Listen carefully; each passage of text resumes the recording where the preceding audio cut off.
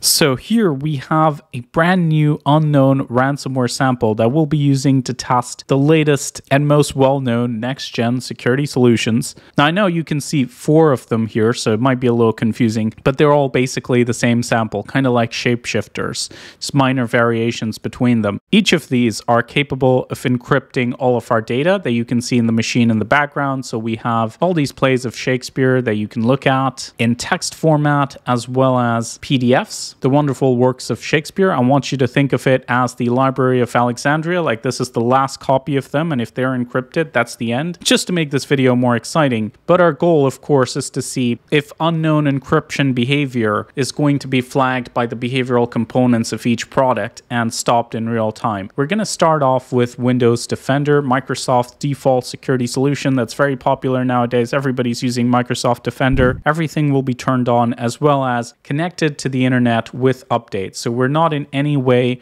reducing the capabilities of the products. We're letting them use their cloud sandbox technology or whatever they want to use. And we're simply checking if they can stop the encryption behavior of this unknown sample that was actually created as a simulation by members of our community. So we're going to move this over to our test system and then execute it. While this is happening, I know you may have a lot of questions in terms of, wait, what is the sample like? What does it do? Is it even detectable? And what I'm going to do is I'm going to let you watch the results because we are going to test a lot of different solutions. So I want to see how each of them react.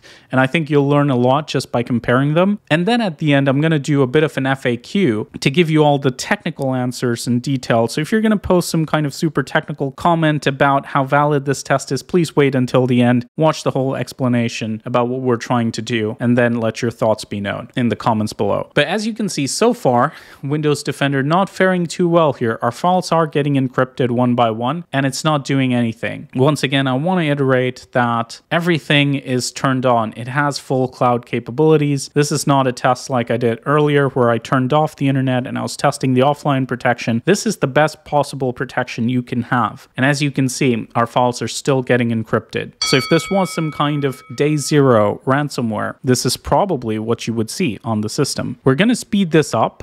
But now if we try to open one of these files which has been encrypted, I just want to show you that the data inside is actually destroyed. So you can see none of this is readable. This has gone from Shakespeare's beautiful English to gibberish. And once again, no alerts from Windows Defender or Microsoft Defender whatsoever. And we will be testing enterprise solutions like SentinelOne, like CrowdStrike in this very video. So make sure you watch till the end. But now let's move on to Bitdefender. So we're going to run the exact same test, exact same sample, same environment.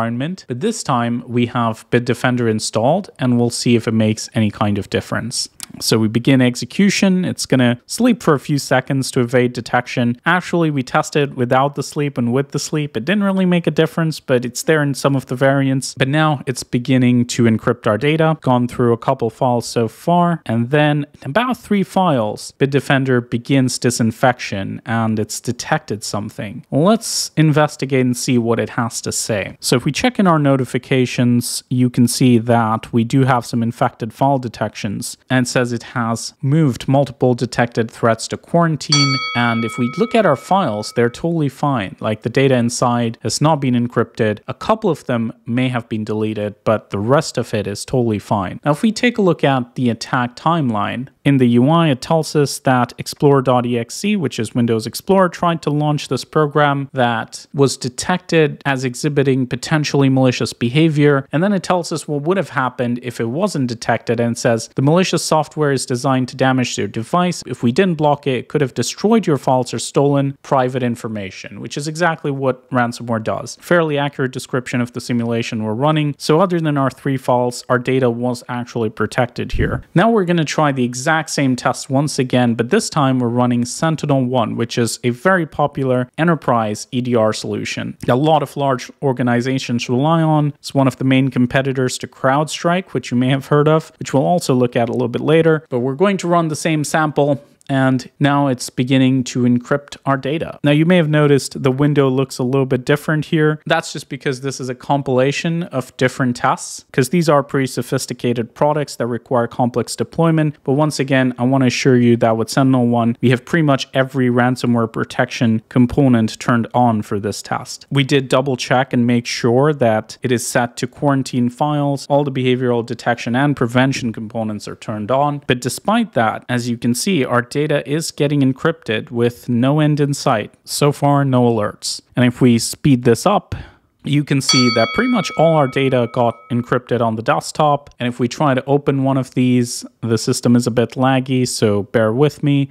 But if we do go ahead and try to open one of these files in Notepad, you'll be able to tell that the data is, completely encrypted. So unfortunately, SentinelOne did not prevent the encryption behavior in this simulation. Let's move on to the next one. So here we have CrowdStrike installed. You may have heard them making headlines because of a bad update, but let's see how it works when it's working as is intended. Once again, I'd like to state that it is configured to detect and block threats, because I do know it's possible to have them to only notify. And to demonstrate that, I have a basic ransomware sample, well-known black matter, on the desktop. We're going to run that, and you can see that CrowdStrike Falcon is indeed active and blocking malware when it does recognize it. Now we're going to run the same sample, our attack simulation, as we did last time, and we're going to see if it recognizes that. I do not see any alerts so far, and our files are getting encrypted. Again, this is all happening in real time. Once again, I want to stress that CrowdStrike is indeed turned on and set to block malware and ransomware behavior, as you just saw with the previous sample. So it's not like we have it misconfigured here or something, unless it's literally impossible to configure correctly.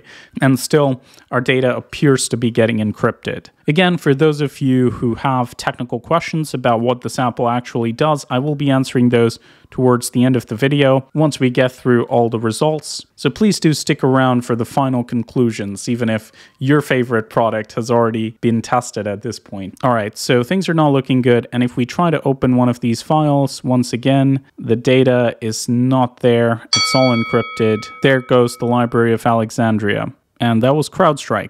Moving on. Now we're going to test Sophos, and here we have the Home Premium product, but we also tested their Enterprise product. And the reason we're showing the Home product in some of these cases is because the Enterprise product performed exactly the same. So once again, we're going to move the same sample to the desktop. We're going to execute it and wait to see what happens. This is the Geronimo moment of cybersecurity testing, when you run something that you know is going to damage the system and you're hoping the protection kicks in, does something. We are successfully encrypting a few files. We've gone through the first row and we're still going. And it says attack intercepted. Application has been terminated due to execution of malicious code, and it says it'll check your computer in a few days again. It's interesting that this alert takes over our screen, but once we close it, there's also a different alert, and it identifies some kind of method. It looks like a specific behavioral detection. And now if we take a look at the rest of our files, they look to be totally fine. So it took a little time, but eventually it did detect the behavior, and I think it also rolled back the encryption for some of the files. I'm not sure if that's based on backup or not, but our data does seem to be okay. Now, one of the most important things I want to highlight from this test is that it is possible to block ransomware encryption behavior, because a lot of times when I do these solo tests, people look at it and say, oh, if you execute this kind of code on the system, there is nothing an antivirus or EDR product can do. At that point, you've already made enough mistakes and you deserve to get your files encrypted. That is obviously not true. In these tests, we saw the exact same situation, different products performing differently. There is a distinction to be made. Now, I want to answer some basic questions. So why the files on the desktop? It's just the simplest way to visualize what is happening. It would basically encrypt any folder. Second, why am I running this custom code simulation and not well-known ransomware? Well, because well-known ransomware can be detected very easily based on signatures, based on hash, based on cloud intelligence, because everybody already knows that this particular file is a known ransomware. What I want to test is the quality of behavioral detections, the ability of these products to detect new and unknown encryption behavior and flag it just because of the nature of what it is doing and not because they have hit several companies, because at that point, usually it's too late. A lot of attacks today are targeted, which means if you're the victim, you see the file first. It's not well known until you're hit. There's a lot of good sharing of cybersecurity information, and my goal in this video is to really showcase and highlight that this is a difference. Another thing that motivated me to make this video, a major company who've consulted with us in the past were using one of these very expensive, very well-known security solutions, and they were recently hit by a ransomware attack that wiped all their data, and there was not a single notification throughout the whole attack process. And I was just speaking with their CISO, who was understandably quite frustrated. So I really think it's important to do more testing with our solutions and really see what they're blocking and what they're not blocking, because I feel a lot of organizations are under a false sense of security because they have particularly complex or expensive solutions. And what these tests demonstrate is the quality of protection you're getting a lot of the times is not proportional to the cost.